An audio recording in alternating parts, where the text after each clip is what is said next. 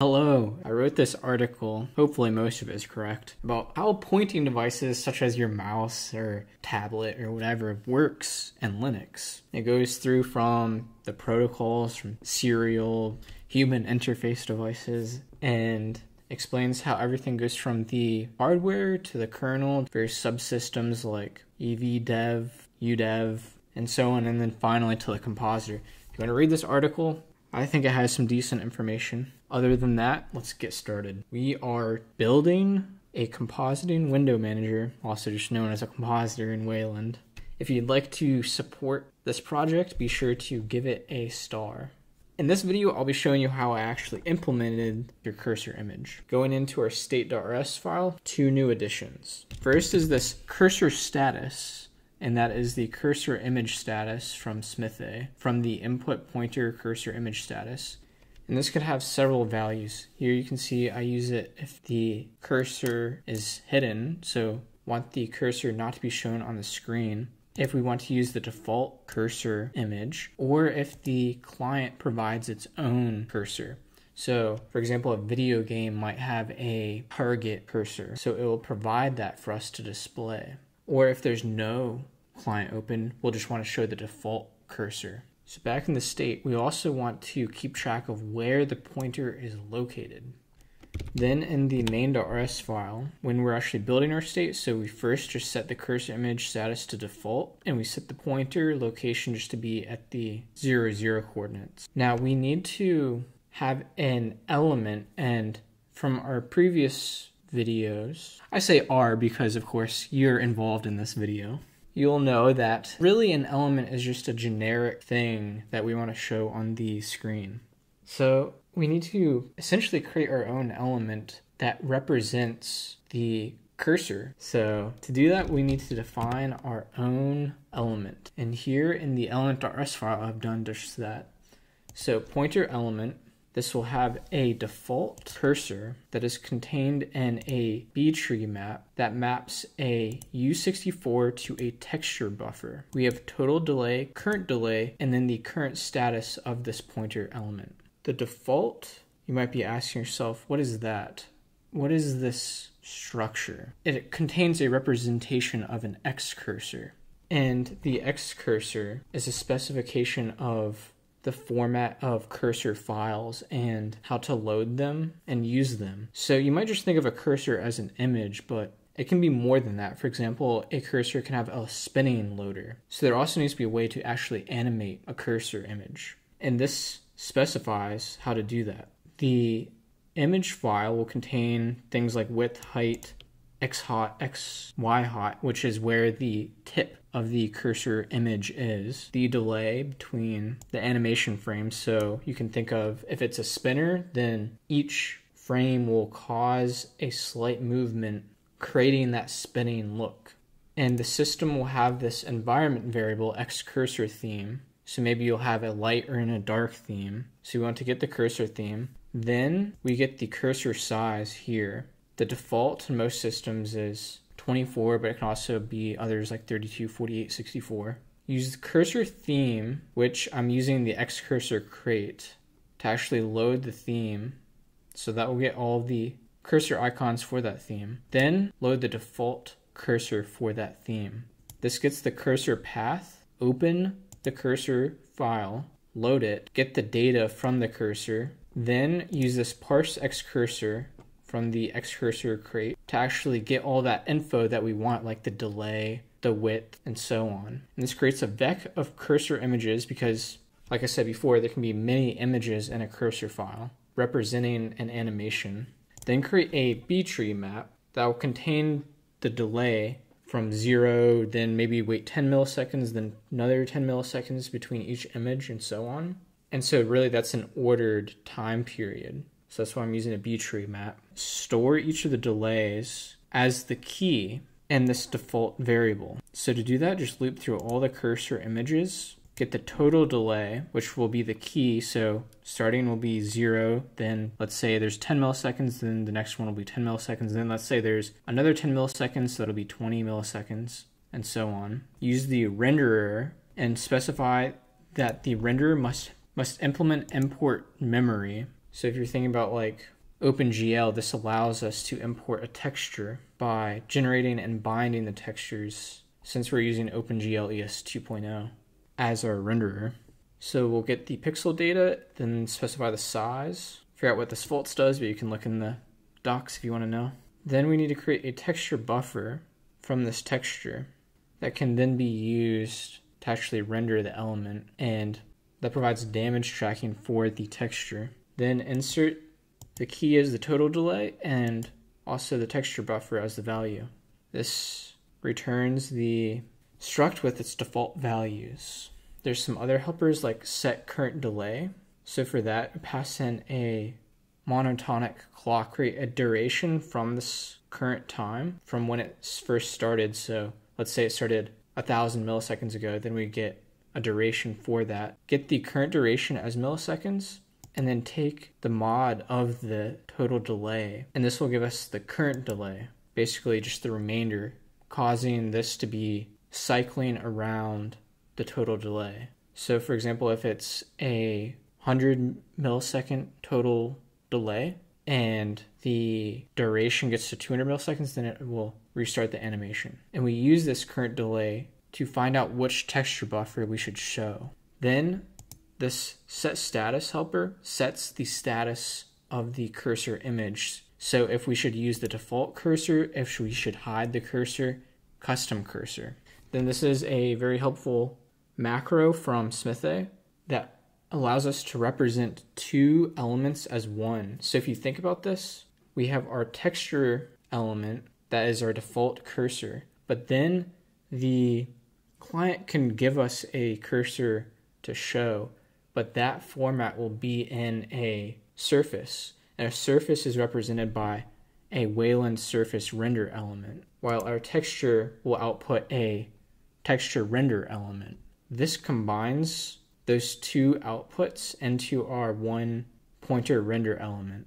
This as render elements needs to be implemented for our pointer element so that we can actually convert this pointer element into render elements that the renderer can use to produce a frame. So implement this and then say the render element will be a pointer render element that is produced by this macro, and this render elements function needs to be implemented. Match on the status. If it's hidden, then we just return no rendered elements and then nothing will be shown. If it's a default, then select from the default B-tree map, get a range that starts at the current delay till the end, and then get the frame that matches that range as the texture, because the current delay might not be an exact key. If it goes every 10 milliseconds, well, we need to show something at maybe the 15th millisecond. So this range allows us to select a texture, even if it doesn't exactly match. Then use this texture to produce a texture render element that Smithe provides, and it has this from texture buffer function that you can pass the texture into, and we need to do .1 to get the buffer. Then also the location of where this render element is, which we get from the render elements, and then return this element. Now, if the client has given us a surface to use, then use this helper function, render elements from surface tree, to use the Wayland surface and actually produce those Wayland surface render element objects. And that's how the pointer element is actually implemented. We now need to actually use that in our compositor. So down here, I create a pointer element specifying that it needs to be a OpenGL ES2 texture, and give it our backend renderer, which is that OpenGL renderer. Then I can now use this. So let's see where this is used. Pointer element. So this is in the event loop that is being pumped by a timer. So this will be called every so often. When it is called, when this event loop runs, then set the current delay from the state clock, which is that monotonic clock, set the current status from the state cursor status, and this is actually set in our state.rs file. Smith allows us to hook into certain actions. So one of the actions that we want to handle is when the cursor wants to set a new image. So that's on the seat handler, that provides this hook into when a client wants to set an image, and when that happens, this cursor image function will be called with the image status. So it might say hide the cursor. In that case, it'll hide it. It might say give it the default, or it might actually give it a surface to render. And that's where this cursor status is set. Now the cursor position is from the pointer location. So we actually want to store whenever you're moving the cursor around, and that will be a WNIT event like I covered before, and that event is right here. So listen for a WNIT event, and it will give us this input event, and we want for when the user moves the cursor, so that'll be a pointer motion absolute event. You can get the pointer location by using this position transformed helper on the output geometry. So the output is like the area where you can see stuff, basically corresponding to your monitor. Convert the device position to the output's coordinate system to get our pointer location, since we'll then be positioning the cursor on that output's coordinate system. Save that into the state pointer location. Then this also does a few other things, like we pass on that pointer motion event to the client because this bubbles up from the kernel. So the kernel will get a HID report saying there was motion on the X and Y axis for this mouse. We get this input event that is from lib input. You can search that or read that article that I wrote. And we're getting this from the kernel as the main thing. So the client doesn't yet know about this motion event. So you need to pass that on through this function on that pointer device that we get from the seat, which if you watch the first video, it manages all of the different input devices that you have. The serial counter is just atomic integer, if I'm remembering correctly, that just increments up. So if you send an event and then we get an event back, the client might need to say, we're responding to this specific event. So to do that, the compositor can match with this serial, essentially ID if necessary. But continuing on, then now that we keep track of that cursor position, we'll need to scale it if the output is scaled. So get the cursor position and then use this toPhysical function that will allow us to scale the cursor position to match what the output is using. Then pass where we want the cursor position rendered into this render elements function that showed before. Pass the OpenGL renderer and also the scale of the output.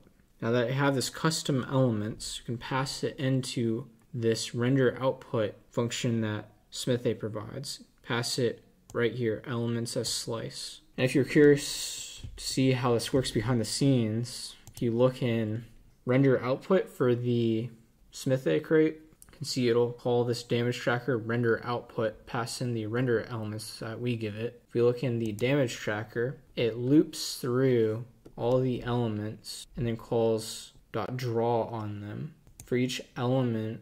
So if you look in the damage.res file in the Smith crate, first it will call renderer.render, so it'll call that renderer that we provide it, and that function will set various OpenGL parameters and produce a frame. Then the damage.rs file, if you look in here, this will call element.draw, pass in the frame, and some other stuff. So if we want an example of an element, we can look at that Wayland surface render element. which will just be a surface, whether it's a window or a cursor or so on. And this will call frame.renderTexture from to. So this gets the texture associated with the surface and calls that method. And this method will render the texture based on the parameters and damage location provided. So you can look at this code if you want more in-depth details on how it actually works. But that is the basics of how I got the cursor to show up in my window manager. So if you look, you can see this cursor icon. If I open a window, you can see how it changes the cursor icon based on what I'm hovering in. So I think that is pretty cool. Thank you for watching.